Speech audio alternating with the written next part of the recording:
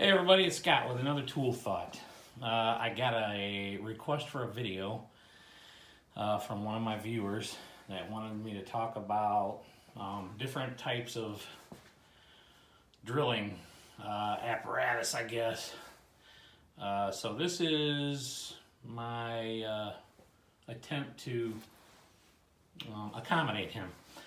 So he's been having a problem with his paddle bits. I guess he's burning them up and dulling them really quickly, and I told him, you know, the key to drilling is only go as fast as you need to get the job done in a timely and efficient manner, you know.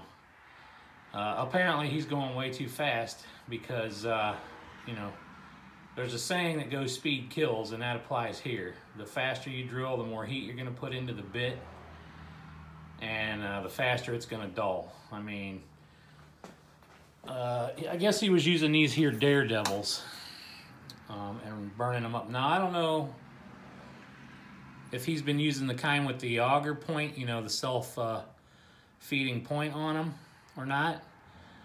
But the fact that it has a self-feeding point on it is a dead giveaway that you are not supposed to drill that on high speed.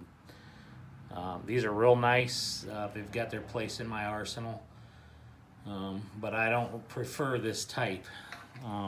Here's another type. It's also a Bosch. And it doesn't have the self-feeding tip on it.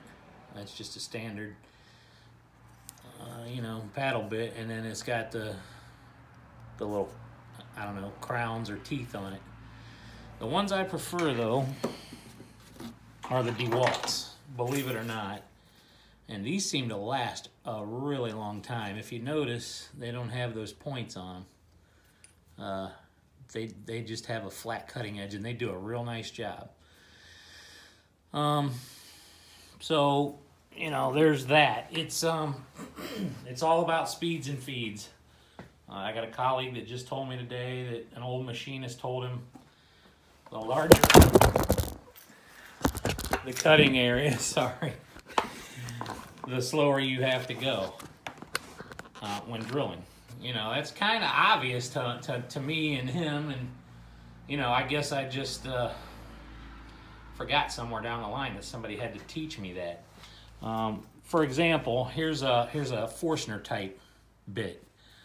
So the cutting edge is all of these teeth and this one's been used and abused. These really can kick your butt. I mean, there's a lot of kickback on them if you hit anything, any nails or anything embedded in the wood. There's a lot of surface area going on there. And, you know, they make a beautiful clean hole. But there's a lot of I don't know, I guess backlash when you're drilling. And there's a lot, you know, a danger of kickback on them. You know, you got your auger bits, or your ship augers as they're called.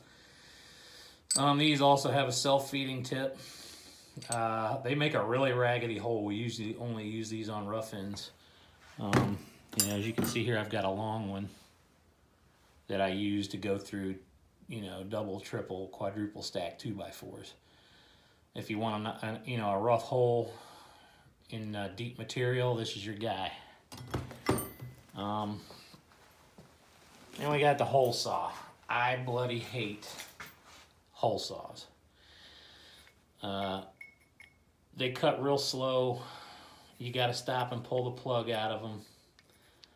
You know, they clog up a lot, which generates heat, and it slows the cutting action. So these are my least favorite. My new favorite is the Milwaukee Big Hog. And what this is it's a hole saw, but it's supercharged. It's got carbide teeth. There's very little cutting area. You still have to use it at slow speeds because it's a large diameter. But there is very little kickback on it when you're using it in a regular drill. And notice how the slot is there, and it's real easy to pull the plug out. Makes a really nice hole.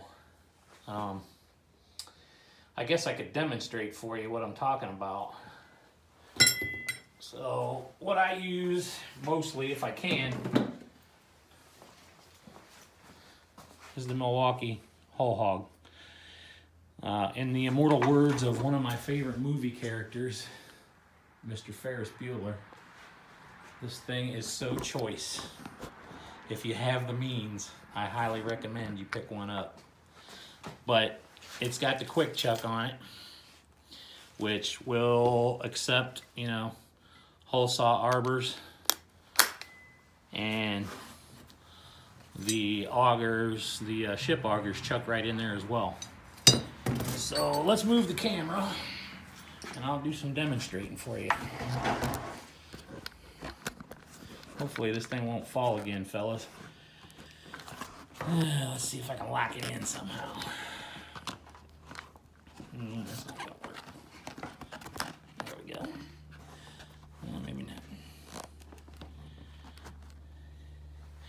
Alright, so this thing, it looks intimidating to some people, but it's triple geared, so there's really zero kickback on it. You add in, you know, for drilling large diameter holes, we used to do all augers until Milwaukee came out with these. I'm sorry, we used to do all Forstners for large diameter holes, and they'll kick you. This one will not, though. I'll demonstrate.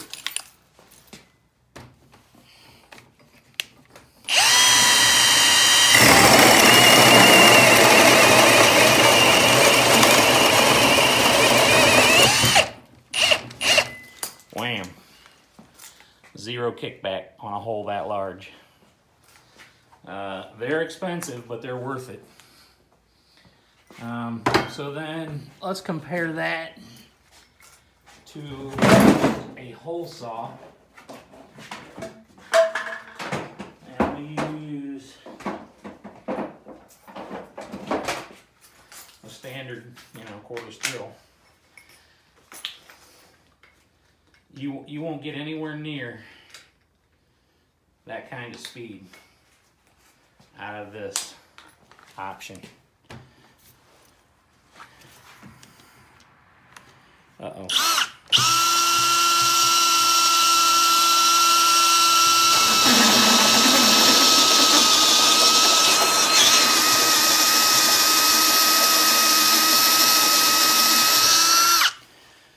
See, it's just not a good quick option. You know, they clog up, and you know, they're a pain, but there is a way to speed that up.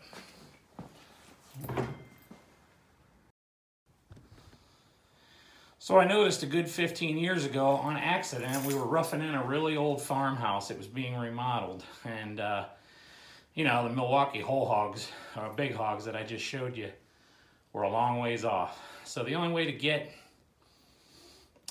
good sized holes like this, to pass a large trunk of wires through a floor cap or a ceiling cap, was to either hole saw or use Forstners.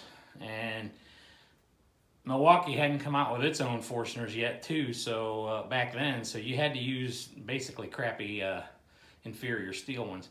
As soon as you hit a hole, or I mean a nail embedded in the wood, it was over for those things. So we were using hole saws. So if you notice, I did all that drilling in about the same amount of time that I blew right through with the big hog there. And I only got down, I don't know, maybe 1/8 of an inch. But if you take a paddle bit and you drill in the track,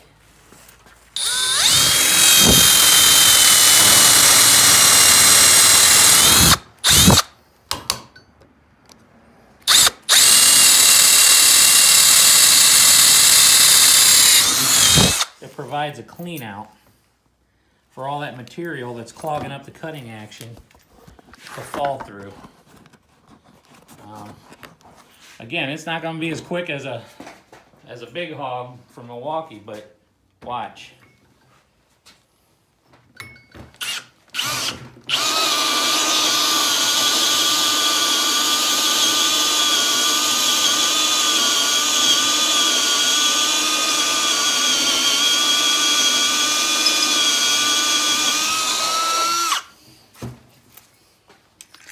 Again, it takes a while, but it's a lot faster. I mean, I don't know if you guys want me to drill all the way through here, but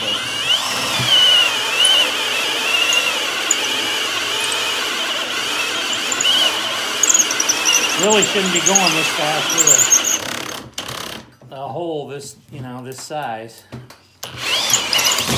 But it makes a huge difference. I'd still be at that hole.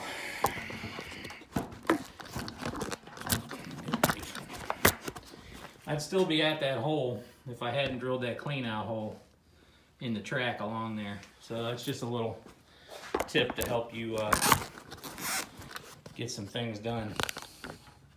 If you have to use a hole saw, you know, I really hate the hole saw. It's good for steel and stuff like that, but then you're talking, you know, you need to oil it to keep it cool. The whole point of Speeds and Feeds is to keep your cutting tool, your bit, your hole saw, your auger, your Forstner cool. When they get hot, they lose their, you know, their temper or their tempering, and then the steel starts to dull, and you're going to start making more heat, which is going to lead to quicker dulling, and that's how your bits get dull. So another nice thing with these things, with these DeWalt paddle bits,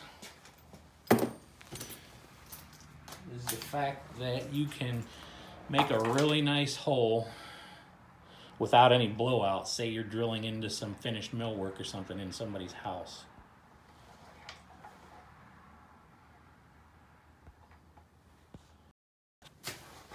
And you need a clean hole on either side of where you're drilling.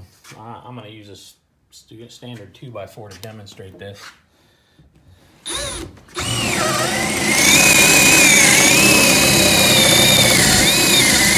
All right. Now, that's a reasonably clean hole, you know, which is what you're looking for.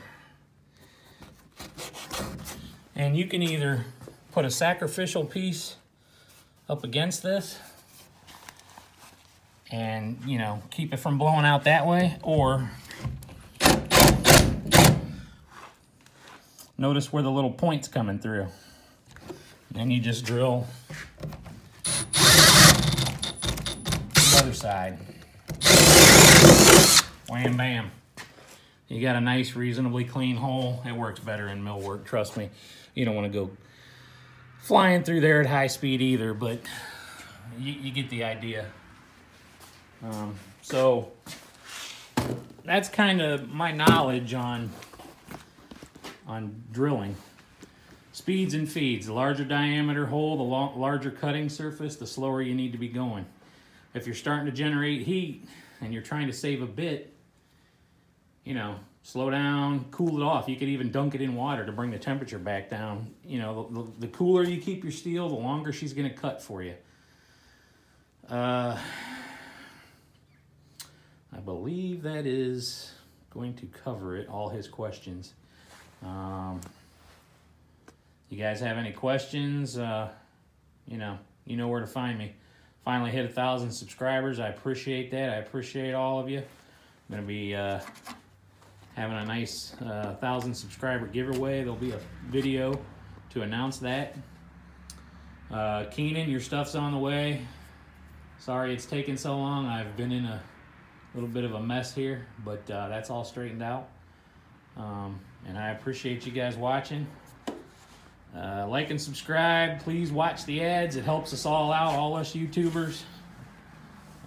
And sorry for the bad camera work, guys, but this is pretty much just a, you know, an organic channel, non-fancy. I don't even like to edit unless I have to. So y'all have a good day, and thanks for watching.